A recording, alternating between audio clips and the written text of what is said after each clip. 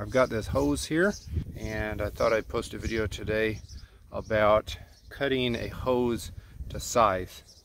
So basically I'm going to be cutting this regular 5/8 inch garden hose, sticking it right in. Let me get up close, the wind's going. I'm going to stick it right in the garden bed and start the soaker hose exactly where it's needed so that we don't waste water.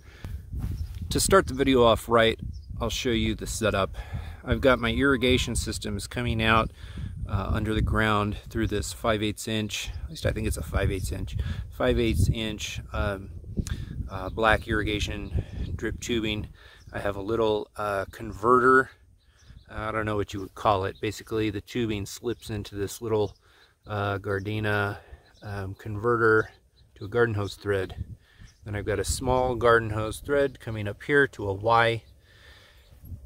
One section of the Y is going to go off to my regular beds over here. The other section of the Y is going to come over here and come up and snake around, and it's going to start in this side bed. This is outside of this structure. So it's going to have its own little system that we can turn on and off with that valve right there. I don't know how many feet exactly this is, but it's unlikely that I'll be able to find a perfectly sized hose at the store.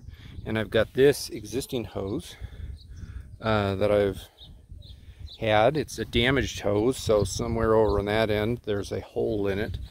So instead of throwing it away, I'm reusing it. So I've got it snaked out here, and I'm going to go ahead, and it's going to end up laying down right about there. So I'm going to cut it just a pinch long right there. Just going to cut it with some big scissors. You could use a knife or a saw or whatever you want. I've got huge scissors that I'm going to use. Alright, I paused the video to make that cut because I only have 2 arms and not 3. So what was that, about right there?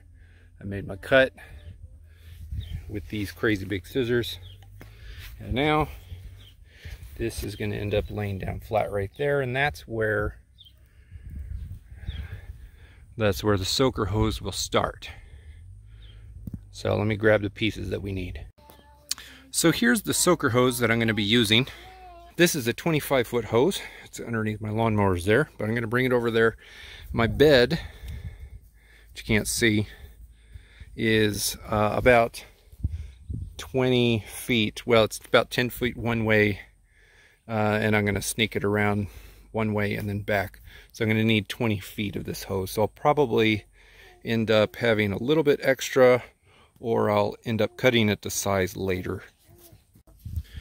You'll also note that on this garden hose, I don't have, I'm sorry, it's not a garden hose. On this soaker hose, this is a 1/2 inch inside diameter, and it does not come with a flow reducer. A shorter soaker hose system like this really shouldn't be running at more than 10 psi. So I'm going to have to install a flow regulator onto the end. This female side is going to have to snake on to, or not snake on, it's going to have to connect to the garden hose that I cut just a few seconds ago. Which means this is the female end. The side of the garden hose that I cut is going to need a male end. So probably if you go to a regular old Home Depot or a Walmart or any specialty store, or if you jump on, get that fly, get off there, fly, or if you head off to you know, your local Amazon, you'll be able to find something like this. It's a hose repair.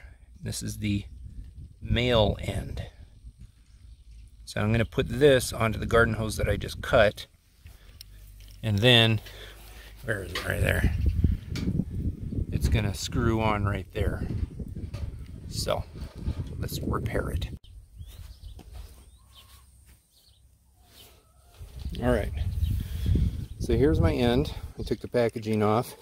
Basically what you get when you buy one of these things is this little collar right here, and then this part, as I drop it, this part right here slides into the hose on the inside, and then the collar will cinch down on it to cause the, I don't know, to seal it. So what we got to do first is we got to loosen the collar with just a screwdriver. Now I've done this a few times before. I've not done it like hundreds of times, but we're talking, this is not complicated. If I gave this to my 9-year-old son and said figure it out, I'm sure he could probably figure it out on his own given enough time. So you see, that loosens it up a little bit. That might be all we need, but I'm going to loosen it just a little bit more.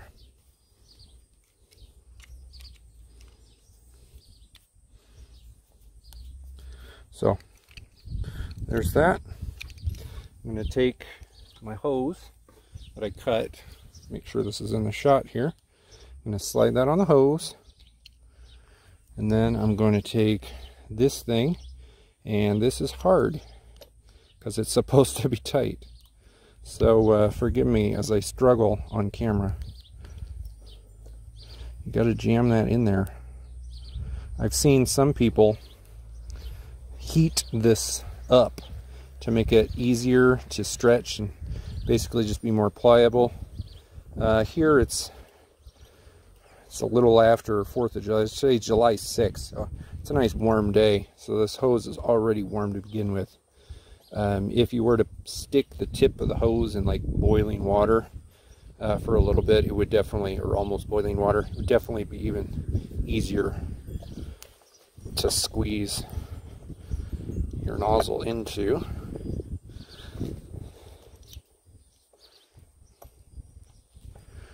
Probably fast forward through this part as I struggle to get that in. You see, basically I've got part of it in, the rest of it is not there. It's basically just hard to get it in. Make sure, of course, you have the right size. This is a 5/8 inch hose.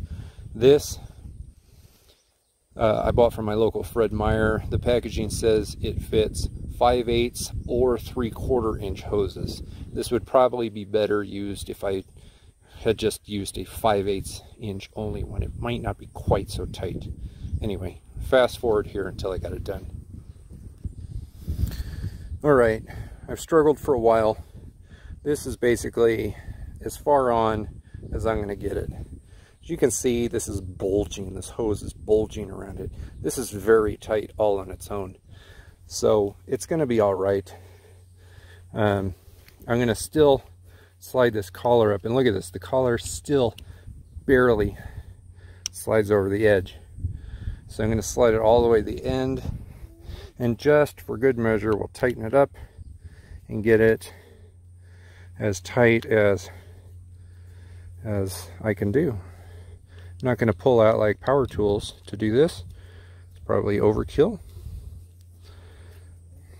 But as you tighten this up, all you're doing is you're just, I mean, you've got, this thing is bulging the hose out, creating a watertight seal, and then this collar squeezes the hose even more so that it is unlikely and almost impossible to slide off.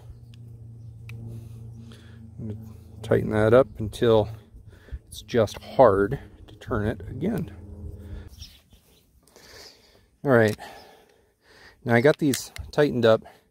This is like hardcore. This is going to be good for years to come. But I should note that they make these things in plastic. They are a lot cheaper when you buy them in plastic. The actual mail-in connector might be a little bit thinner material if you want to save some cash. But the high-end thing, I still bought locally for less than 10 bucks. I think it was like $8. So it's still much cheaper than just buying a brand new hose. Now, having done that, I've got a new mail-in connector on a hose that was either repaired or, in this case, trimmed. And now I can go and take my what is this called, a soaker hose, the female end of the soaker hose, and just connect it. Now, you'll notice that I didn't put the, what's it called? The flow reducer on this, because I'm going to go put it on over there. Oh, right there, wherever it is. I'm going to go ahead and put that on later. I'm actually waiting for that one to come in the mail. I bought that one on Amazon, so that's going to be in a couple days, the flow reducer. But so I'm not going to be able to use this soaker hose in the garden bed until the flow reducer, restrictor, regulator, whatever you want to call it, is installed. Otherwise, I'm just going to blow out the hose because my pressure is significantly higher than 10 psi. Anyway, I guess I'll probably post some videos on that in the coming weeks. So make sure you subscribe. But that basically shows you how to do it.